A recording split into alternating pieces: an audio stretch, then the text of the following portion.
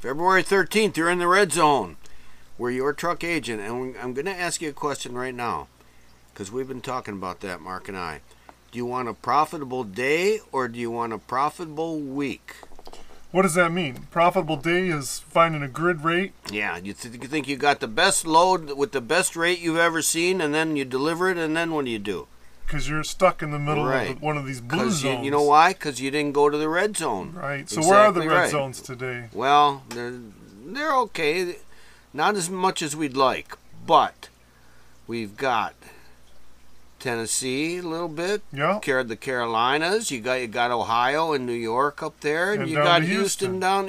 So you can do it. You can go from the top of the country to the bottom of the country. I wouldn't be headed out to California this week. There's no red there. I wouldn't be going to Nevada or Nebraska. There's not even any pink there. Focus on where the loads are much higher for the truck driver, you, the owner-operator, than the broker. Yeah, in other words, the broker doesn't have many choices. Yeah, because there's more freight to less trucks, and you should be one of those trucks getting in there for more freight.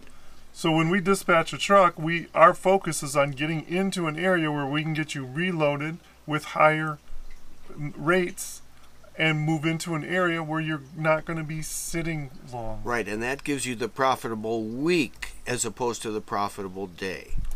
Right. It doesn't matter how much money you gross at the end of the week. What matters is what's left over after you've paid all your bills. Yeah, profit. It's called profit, and we can help you with that. So give us a call.